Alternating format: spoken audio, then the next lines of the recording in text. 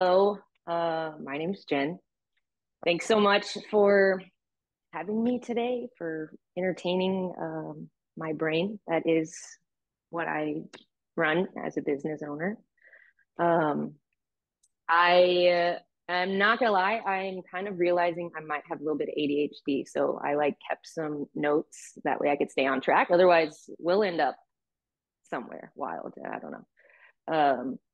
So I'll kind of get started with where my notes are going. Um, when I was prepping for today, I actually decided to Google like what does entrepreneurship even mean? Because Paige messaged me and was like, "Hey, we're doing this thing. We'd really like to have you participate." And I was like, "Me? Like, why? I don't know anything about business."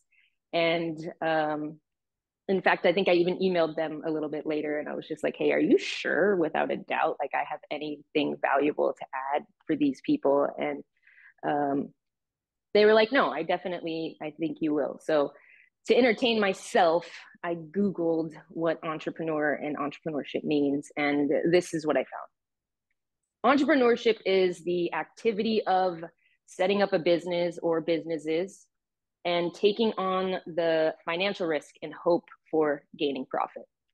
So, like I said, I'd be lying to you guys if I had considered myself an entrepreneur before Paige had reached out to me. But now that I've kind of looked at that definition, I guess when you put it that way, I kind of am. So, where that comes from for me is where I grew up in the time period that I grew up with how I grew up. I was told often that somebody who looks like me, who dresses like me, who talks like me, somebody who loves people the way that I love people, that I wouldn't be able to find success in this world. So, like, if you grew up in the 90s, y'all know that was a wild time. You're welcome for the fashion, but thank God we're moving past all of the crazy, like, toxicity that was boys do this, girls do that, you must do this and you must do that. It was wild. Anyway, I was born August 27th, 1988. Yes, I am a Virgo. Sorry, I'm not sorry. I mean, that's pretty typical Virgo response. I came into a pretty old school, traditional Mexican American family. We moved around a lot. My dad was in the military. I knew that I was a queer person by the time I was like 6. And it was also kind of around that time that I started to hate myself as well. My family was really, really religious.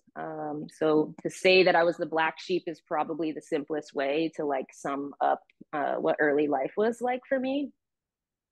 What I did know at that time, though, was that I wanted to do something. I felt like I was destined to do something big. I remember being a kid and like I wanted to do everything, right? Like I wanted to be a veterinarian, I wanted to be a singer, I wanted to be all of these things.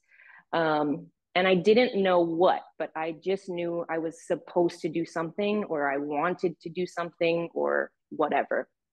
I guess the thing that I didn't know at that time was that the thing that I was meant to do is actually like this. It's what I'm doing now. So I opened an LGBTQ plus hair studio in downtown Olympia, October of 2021. Now, obviously, I am a queer person and I do run, own, and operate a queer barbershop. It's not exclusive in the sense that if you are not a queer person, you're not allowed, but my industry is so gendered. We're still there, like we're moving, but there's still so much gender that happens in hair, right? Men's hair, women's hair, long hair, short hair, blah blah blah. So I opened up my shop specifically for me. I didn't have anywhere to go, and I wanted somewhere for my friends to be able to come where I wouldn't be embarrassed. I didn't want people to have to deal with the toxic masculinity that happens in barbershops, and I didn't want people to have to deal with the like hyper femininity that happens in salons. And early in my career, when I was expressing to other people in my industry that like I wanted to open a queer space, it was so easy like to dismiss that. People were just like, no, there's no need for that. Like people can just go to a salon or go to a barber shop. And if you're not a queer person, or even just a unique individual that likes to look however you like to look, like, you don't understand maybe what it feels like to have people box you in and say you have to look this way. So I opened up my shop 2 years ago. I'm actually 4 days away from my second anniversary. And I'm super duper proud. Thank you. Thank you. I'm so proud of the fact that I actually just hired an apprentice. I've also brought on a second barber. We just were talking yesterday about adding them onto the schedule. I added a second chair into my studio. And I'm also adding and expanding to add hair color services onto the menu. So it's crazy how fast everything has happened. I'm starting to get a lot more people that are like, hey, I'm interested in what you're doing. I'd really like to work with you. So it's still kind of mind boggling to me that I'm experiencing everything that I'm experiencing, because when I talk to you about imposter syndrome, or when we just mention imposter syndrome in general, like, I need you to really hear and believe that I woke up however long it's been since Paige contacted me, and I had no idea that I was an entrepreneur until I'm like sitting here sharing with you guys a little bit of knowledge that I've gained over the last 10 years. Now, academia, school, it's always been like really, really difficult for me. So props to you guys. I commend you for pursuing that. I don't have the brain for that. I'm pretty sure that I have some undiagnosed learning disabilities. So math never maths for me, like, ever. So thankfully, like, the universe gifted me with a partner who's a human calculator, and we kind of have this running joke that I'm certain about one thing for sure in math, and that is that half of 16 is 8. Like, that is the extent of where my brain wants to cap out. And that's crazy, and also slightly dangerous, because, like, I'm a business person. I should know numbers. And, I've put a little bit of processes in place so that I can track these things pretty easily. But just as a baseline understanding, I'm not somebody that has a bunch of knowledge. I don't come from a business family. I am the first person to do that in my entire family, probably. My grandfather did work quite hard, and he got to incredible places. But as far as like becoming an entrepreneur and doing it myself in my own way, like, I'm the first person. I don't have school education. I told my parents when I was really young, I wanted to be a hairdresser. And like, an unfortunate thing of the 90s again was being a hairdresser had a bit of a reputation, right? Like, when girls got pregnant, they had to drop out and like go get a GED, right? And so it was like beauty school dropout, if you've ever seen Grease. That was something that was the reputation, right? So when I'm telling my parents, like, hey, this is what I want to do, that's what their mind is hearing. And I love them for it. I know their intentionality was so pure, but they were just like, you're too smart. Like, maybe try something else. And so I did. I actually looked for an academic loophole, as I like to call it, because my brain, academics, I really did not want to go to college. So I applied for a graphic design program at the Art Institute of Dallas, where I was living at the time. And once I got there, I realized there's a huge difference in like enjoying to draw and like being any good at it. So if anybody has ever taken like a life drawing class, or even just tried to like YouTube how to draw, like, oh my gosh, trying to draw stuff will humble you so fast. Um, I was not any good, and it's going to sound really crazy because that didn't work out. And when I tell you why it didn't, it might sound a little bit, I was in a grease fire. I was in a grease fire when I was 19 years old, and I had second, third, and fourth degree burns on both of my hands. You can't really tell too much nowadays. It healed up really nice. I've got a little bit of a scar, and you can see some two tonality here on my hands. But I was laid up in the hospital for about 2 weeks, second, third, fourth degree burns on my hands.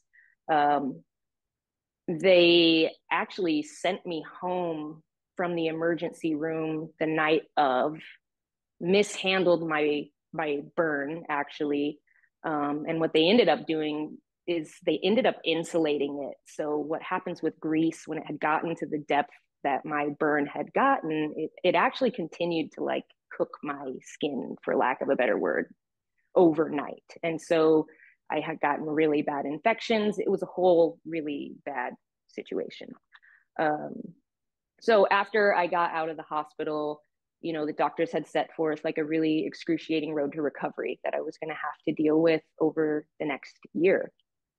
Being that I was in an art program, much like I believe you guys do, like quarter schedules, right? Like 12 weeks. Is that a thing that you guys do? So it's like very intense, I would assume. Like you guys are doing a lot in like a short period of time. And so I just couldn't keep up. I couldn't keep up with the workload. And blessing in disguise, I ended up having to drop, you know, from that program. Um, I did make a full recovery. Thank Guitar Hero. That was like the best hand rehab ever. But, you know, at this point, I'm 20 years old. I have big dreams and no budget. I'm waiting tables in Dallas, Texas. I'm making $2.15 an hour because Texas's laws are nuts. $2.15 an hour plus tips. And I'm like, I've got to get out of Texas. First of all, like it's 2007, 8, 9. Texas has made some progress, but like it was 2007, 8, 9, and I needed to get the hell out of there. I told my family again, like, hey, you know, I wanted to do hair. We tried this other thing. I have this rare opportunity, I felt like, to use my hands again. Like there was a real conversation. We were sitting there where I didn't have feeling, I didn't have sensation, and we didn't know if I was going to be able to use my hands again. And so there was this real like, what am I doing? You know, it was this first realization that I had that like maybe I was prioritizing the way that my family wanted me to live out my life. And while I understand, like they just wanted what was best, I knew deep down that I believe like life is written in the stars, right? So like I knew that I was destined to do something, and I was just like, I have to go do it, and it's in hair. I'll figure it out, but I have to do hair. And so it's pretty amazing the way that like potentially losing your life or losing a limb can really shift perspective. And I told my family I didn't want to take it for granted. And like this time, my family was like, yeah, do it, go for it. Like we support you 100%. And being where I was at in my life, I knew that like I was going to have to do something pretty drastic in order to get there. So I don't really come from money. My parents had helped me the best they could with my art school. And at that point, it was kind of just like we didn't have the ability, and I had no way of like getting funding. And I really didn't want to like, I didn't know it at the time, but like student loans and all that, I just didn't want to do that. I mishandled like a credit card when I was 18, and I was like, whoa, loans? Yikes. So I actually like followed my dad's path, and I enlisted in the military. If you're somebody who's ever done that, I'm sorry. Congrats. You should be proud, and mostly like I'm glad you're still here. If you know people that have been in the military, give them an extra hug because it's weird. Ooh, it's weird. 10 out of 10 don't recommend, but also there's like a weird dynamic to it because had I not done that, like I truthfully really couldn't be here, like doing what I'm doing now. My heart and soul, like when we think about politics and stuff, I know, especially in those areas, we think about military. There's a lot of feelings around that. So like for whatever. I'm not somebody that condones that stuff. Like I just had to do what I had to do to get where I needed to go. Once I separated from the military, it was 2013. I moved actually out of Bremerton, Washington, down to LA. And that's when I kind of started my ultimate hair dream. I wanted to get to Los Angeles, and that's what I did. I went downtown, and my early career was like everything you could ever hope and dream it would be. I found myself around some of the wildest experiences. I was afforded incredible opportunities. I was styling VPs, CEOs, presidents of huge corporations that were sponsoring big red carpet events like the Emmys and the ESPYs and the Grammys and the AMAs. And to be around all of that and around such money was something that, like I said, I was always told I'll never have access to. I'm queer, I'm brown, I'm a woman, all of these things. And I chose to get tattoos, you know, like I did this as soon as I was 18. I told my mom when I was 13, I'm going to be covered in tattoos. Like I knew what I wanted to do and I knew what I wanted to look like. And it's that a little bit old school mentality, right? Where back in their day, you didn't have tattoos. You were looked at as a gangster. You were looked at as a criminal. Like there's all these false perceptions that come with this stuff. And to be honest, that's also something that was so alluring about it to me, because I felt like I was like sneaking into this elite club that I was not supposed to be at. And like I would put on a blazer because we had all these crazy rules, and like I had a neck tattoo, so like I would have to cover everything. And somehow I was like I masked my way in to be around all of these like stupid rich people. And I chose to pick their minds and ask them all these kinds of questions about their businesses and how to set things up, and what did you do with this, and did you go to school, and like LLC or corps, or like I just asked questions and I didn't even know what words meant sometimes. You know, they'd say stuff and I'm like writing it down so I could go home and Google it. But for me, my clients were the knowledge. They were my well that I had access to dip into. I even had several of them. I built reputations over the years where I actually had them. I had one man in particular I'll never forget. He was from Dubai, and he offered to build me a salon in Dubai. And at that time, I don't know. I don't even know. I was just like, no way. For me, it was like a control thing. Like I didn't want some man. It was a fantastic opportunity, right? Like that sounds incredible, but I didn't want some man to have some sort of say or control. In fact, I didn't want anybody, and still to this day, I feel this way. I don't want anybody to have control over where my business goes. And I feel this way in terms of like where I want my business to go to, because when I talk about having to like seek out investors or potentially start looking at these new partnerships, there's a huge trust disconnect that happens for me. And that's because of all of the things that I sort of have going against me in the business world in general. I am uneducated in the proper business way. I'm brown, I'm queer, I'm all of these things. But I think ultimately, to be able to trust somebody to take my business where I want it to go and to not corrupt it. I don't trust anybody to do but myself, right? So I knew that I had to do it my own way, and that was exactly what I wanted to do. So I turned down these opportunities and I was like, no, I'm going to do it how I want, which is very un-Virgo of me, right? So I did make a lot of money those years, and as many 20-something-year-olds do, I lost it all too. So 2017, I hit my first rock bottom. I lost a marriage. I lost my job. I lost my money. I lost myself. I decided in all of this that I hated hair, and I didn't even want to touch hair ever again. Over the next year, I would spiral into alcohol abuse. I would try to stop existing on more than one occasion before I admitted to anybody that I needed help.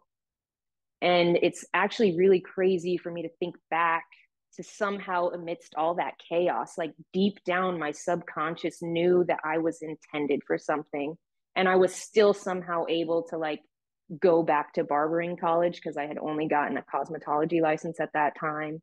I went back to barbering college, and then I went back for a medical esthetician program, because I've since I was 6 years old, I would start cutting my doll's hair. Like, I've been obsessed with hair forever. My mom could tell you stories about all of the things in the house I cut for no reason. There was no reason I needed to cut my socks or the couch cushions or the carpet. There was none, but I just loved having scissors in my hands. And getting back to all of it, it was my goal deep down to get as much knowledge that I could about my industry. Because if there was anything that I had known or observed up to this point, it was that people with knowledge get the most respect, right? And so if I could have the most knowledge in hair, in skin, in all of these things, then I would be looked at as acceptable. Then I would be someone that people could look at and say, okay, they know what they're talking about. So knowledge was power, and that was what I did. Somehow I was able to make it through those programs. And the end, December 2018, I decided to go California sober, which is plant medicine only, sans the alcohol. And for that first time, when I started to heal myself and really get back to who I was and see what I wanted to do with my life and where I wanted to go, I finally started to fall back in love with hair. And I started to reconsider having a business again. Like, if you could talk to anybody who knew me during those years, I would think I was a completely different person. Like, I don't think you would recognize me today. So I don't say any of this to you guys for you to like feel bad or any of that. What I want to do is I just want to normalize like how weird life is, period. And like, it is hard to adult. It is hard to adult when you've had trauma, like regardless of where your trauma comes from and why. But when you add on adulting and like neurospice and like everything that we have to deal with on day-to-day basis, is like, life is a shit show sometimes. And you just can't be ashamed, like, we have to normalize the fact that if you're going to really be an entrepreneur, right, like, take the risk and hope you gain profit, like, you also have to be really willing to fail.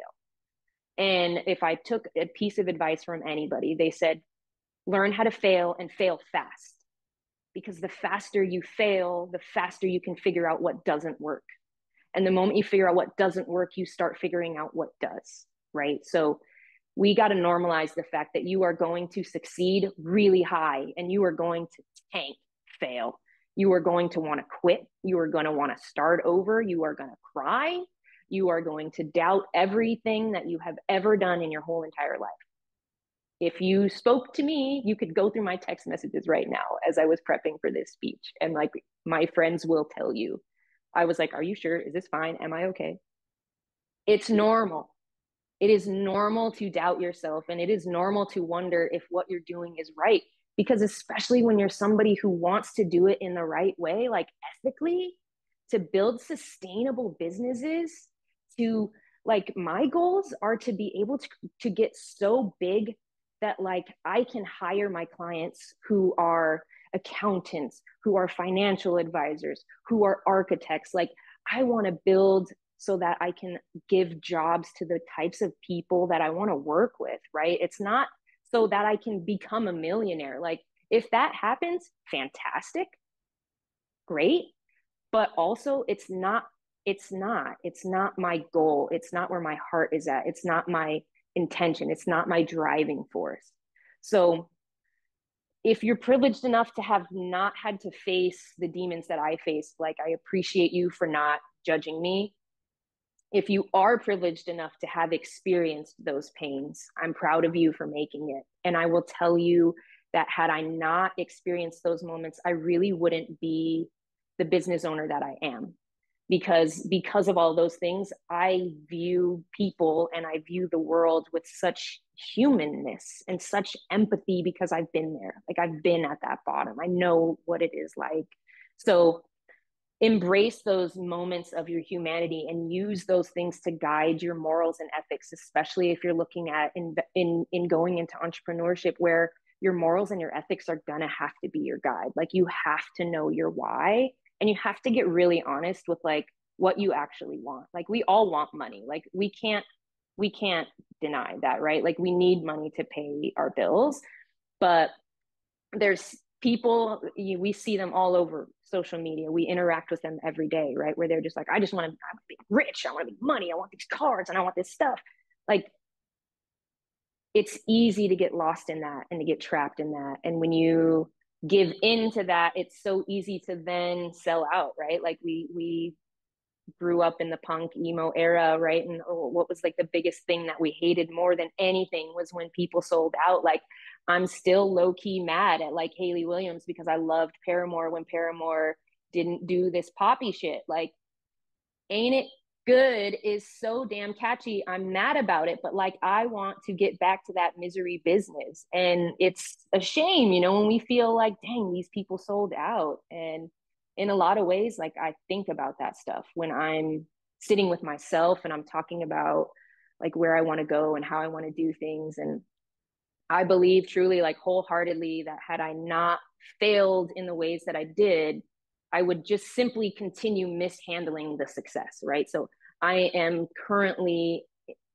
having a great amount of success, which I'm so grateful for, but I don't think that I would have handled it the same way now, like had I not effed it up back then. And because of that, I'm actually really able to like discern, you know, I have these moments where like money starts to really talk, and I'm able to put myself back in that place where you had all that money before and you prioritize chasing the dollar, and it just led me to burnout.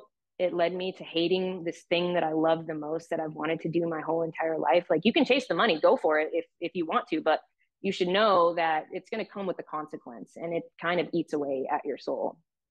So by finding that, I'm actually going to finally get to the point where I came to talk to you about anything in the first place, which was like, how do I not sell my soul to the corporate devil for a profit, right? So if you are a member of the Alphabet Mafia, or if you're an ally, you are very much aware of the term rainbow capitalism.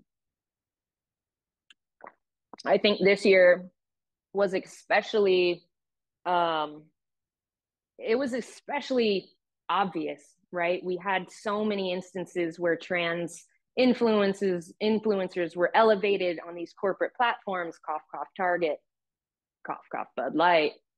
Don't go there, Jen. Don't go there. But what it exposed is that these corporations are taking advantage of the fact that there are queer people out there and they're trying to make a buck, right? So this year alone also shifted the way that like it shed a light on people differently, which allowed me to start thinking about people and how we as people are using our money, spending our money, and thinking about money. So something that I think about a lot, right, is the submarine catastrophe. It unfolded those 5 wealthy people for the first time in history. Like this crazy stuff is going on and people are being savage, right? Like we are empathetic beings, and these people lost their lives and people were like, well, too bad. So sorry for you. Like what that showed me is not that like we are getting colder as a society. What it showed me, in fact, is that as employees, as workforce people, we are paying attention to what the big owner high ups of our corporations are doing. We want to know, what are you doing? I'm working hard for you. What are you doing for me? And if it doesn't vibe, like I love the younger generations because y'all don't give a fudge, man. Y'all are just like, this doesn't make sense. I'm done. And when I grew up, it's like, well, this really doesn't make sense, but I guess I'm going to try and make it make sense because a man said I'm supposed to. And y'all are just like, nah, that's stupid. Like, it's amazing.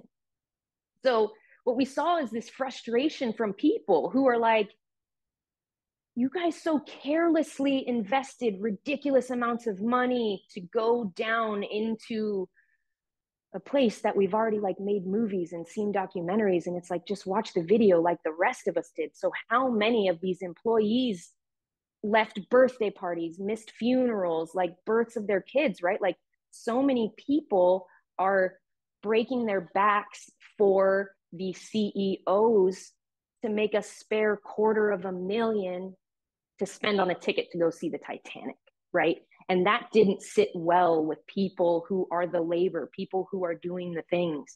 And what that tells me is that people want to feel valued.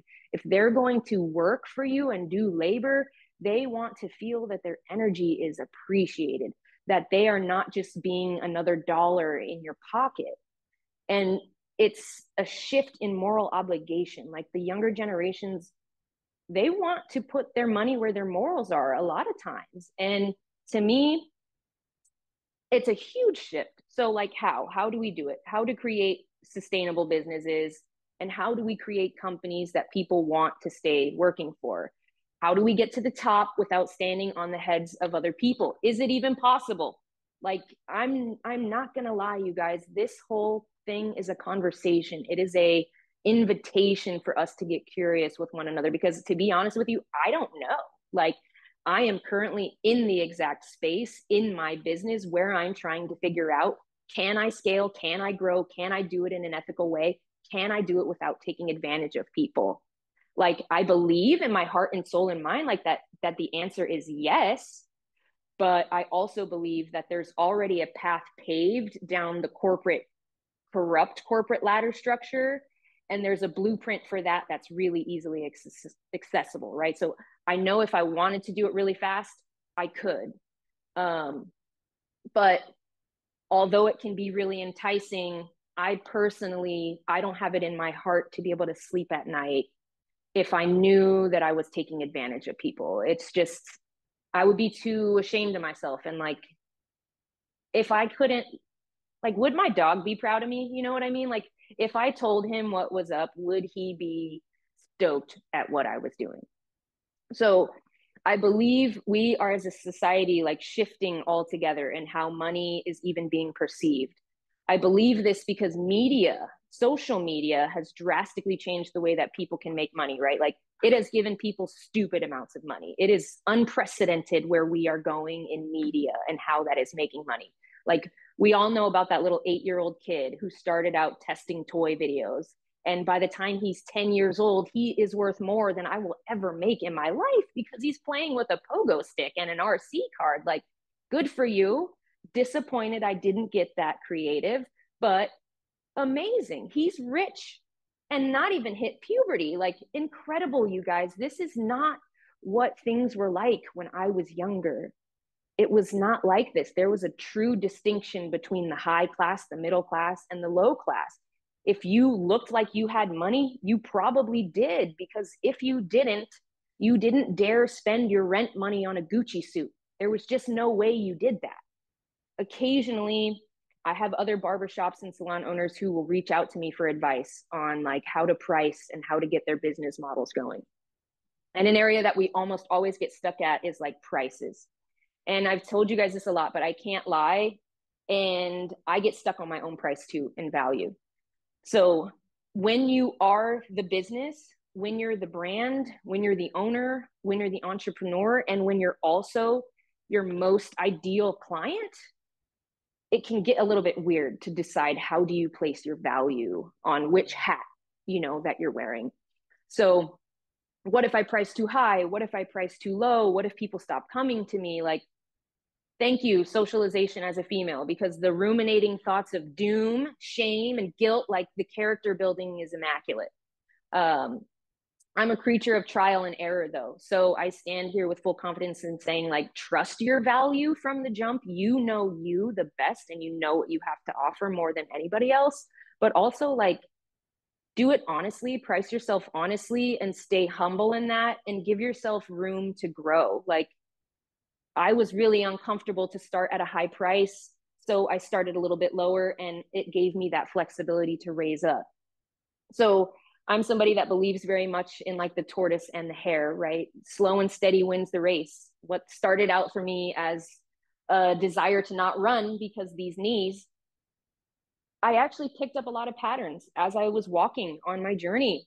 And using the example from earlier, if somebody wanted to buy a Gucci suit, if somebody has decided that that Gucci suit is valuable, if it makes them feel good, if it makes them look, show up, present in the world in a way that is going to give them something, they are going to reallocate their money and shift it around and spend it on what they want to spend it on. Like, we aren't doing the same stuff like we did back in the day where it's like $100 for groceries and $1,000 for rent. Like, people will move stuff around to get what they want. We are in an influencer based market where we are being sold stuff all of the time.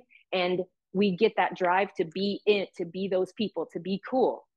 And so, okay, I will not order DoorDash for a week and I'm going to go buy this thing that this influencer told me. So the way that people are choosing to spend their money is completely different. I started out charging $45. I'm getting ready to jump up to 75. Last year, I jumped up to 55. I'm doing a pretty big, unprecedented jump. Typically in my business, if you're booked 80% of the time, 8 to 9 weeks consistently, then that is the market telling you you're too cheap. Well, I've been booked out a year solid, basically. I raised my price $10 and I thought it would clear some people out. If anything, it actually got me busier. So there is a weird dynamic that happens when you like let yourself be free of like, I have to make this money. I have to make this money. I know that is scary to say, but sometimes you really have to just trust yourself and trust your idea and trust your business, because people will spend their money in places they find it valuable. They will reallocate where they spend money. Maybe they won't buy whatever. They're going to do something else to make sure that they can support you. So I'm super terrified to keep raising my price. I really am I'm trying to get at $100 price point here pretty soon.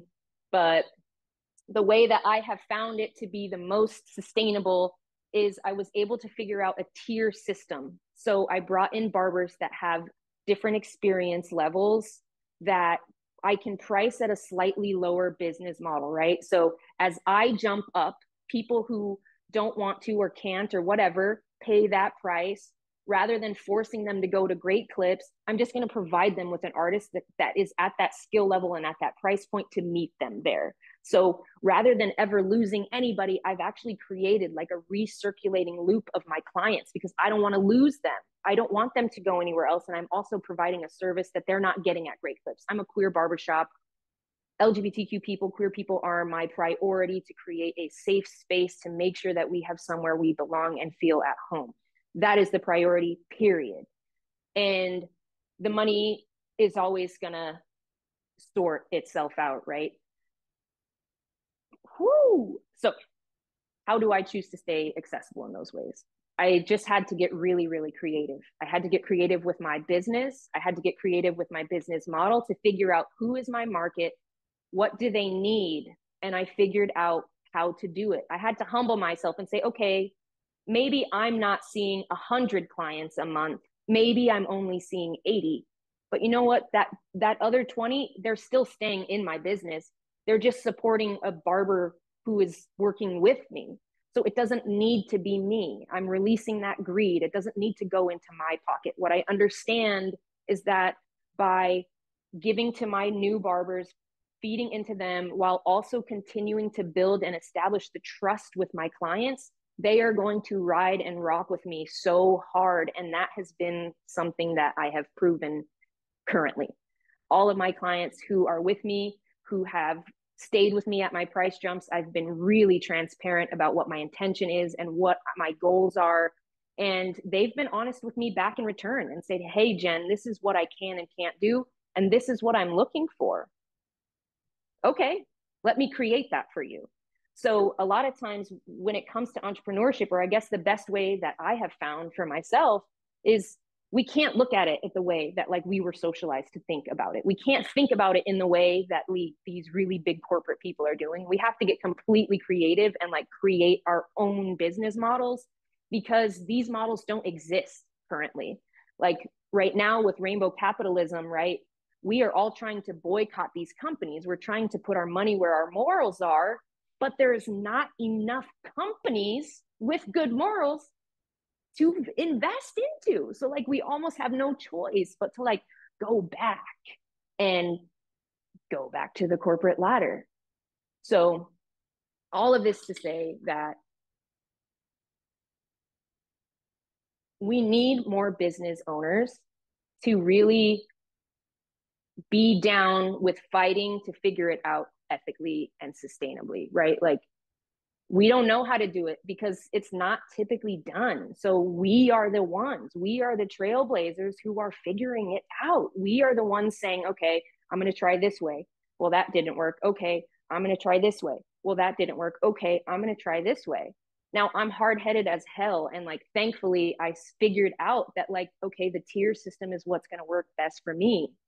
So I would encourage you in whatever it is with your business to get creative, try to think outside of that box. That's what you're doing as an entrepreneur, period. Like you already have an idea. The universe gave you that.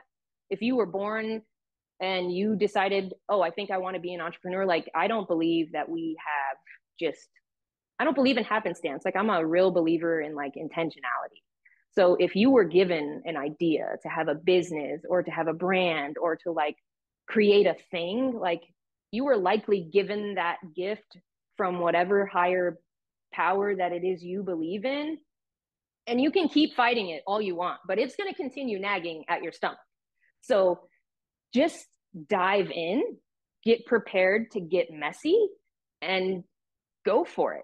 Try it, because I can't sustain and keep building and encourage other people to do it in ethical ways if I don't have the backup support of other entrepreneurs and other businesses for us to lean in on each other. Like I work with other barbers who do queer stuff too, and we're like, hey, I'm having this feeling. It's like, oh yeah, dude, me too. Like we need each other. We need each other to be like, hey, I'm doing this. Oh, I tried this, maybe try this. Oh, I tried this, maybe try this. Like it doesn't need to be this dog eat dog thing. Like if we know anything, is there's so much money, right? There's so much money for everybody to have. And if we just help each other, then we will get so much further than trying to do it on our own. So in finishing, will you be on the side of history that's for good, or will you be on the side of history that's for bad? Will you do things in an ethical way? Will you get creative? Will you join me in changing the way you look at money, perceive money, need money, and view money? Like, yes, money, we need it. But I promise you, it is so weird why it works that way. I don't know. But the moment you surrender, truly, it all just comes back and you kind of just let the universe like do its thing. They talk about that alignment thing. It's weird. I don't know why it works. My mom would call it God, but it works. I'm proof of it. There's no reason I should be here. I am not a business person. I do not have the education that you have. I do not have the resources that you have. I barely finished high school. I joined the military. I have a plethora of things and reasons why I shouldn't be here and succeeding, but I am. So if I can do it, I know without a doubt you guys can too.